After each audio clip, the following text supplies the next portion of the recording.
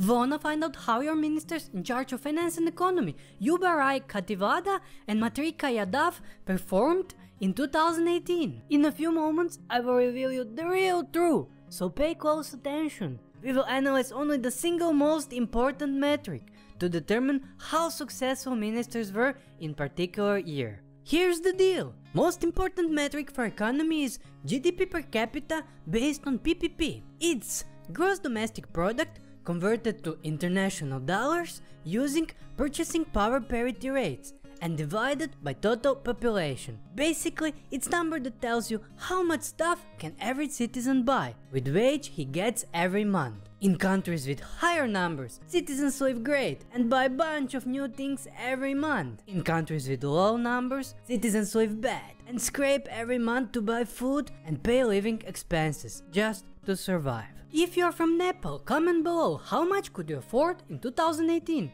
and were you satisfied with that? Now, our data source will be IMF's GDP per capita based on PPP rankings report. IMF stands for International Monetary Fund. We will analyze two main factors: position in 2018 GDP per capita based on PPP rankings and change in rankings. Based on those factors, all ministers get grades. Grades are phenomenal, which is the best, amazing, excellent, great, good, then fair, which is neutral, mediocre, poor, bad, awful, and abysmal, which is the worst. If country dropped ranking from last year, ministers can get positive grade. Is that clear? And now, are you ready? Nepal ministers in charge of finance and economy, YUBA RAJ KHATIWADA and MATRIKA YADAV, in 2018 performed, drumroll, wait for it, mediocre. You can best visualize it by seeing how high this red arrow is. And now, few numbers. Their score was 395 and they ranked 115th among all economy-related ministers. Nepal was ranked 161st in 2017, which is very low. And in 2018, they kept their 161st place. So as you can see, it's mediocre job.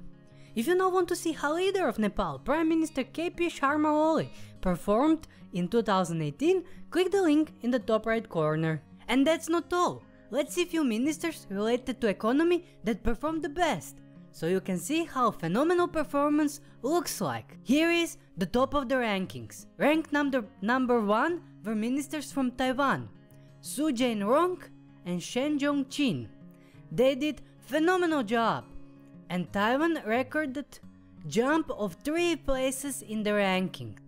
Ranked number 2 were ministers from Spain, Maria Jesus Montero and Nadia Calvino. Phenomenal job. Spain also jumped 3 places in the rankings. Ranked number 3 were ministers from China, Liu Kun and Zhong Shan. And although China ranks a little bit lower than Taiwan and Spain, in 2018 they leaped 4 places from 81st to 77th. Now, before you go and watch next video, remember to subscribe and click bell icon so you don't miss new 2019 rankings. I will analyze 2019 performance as soon as new IMF ratings become available. Bye!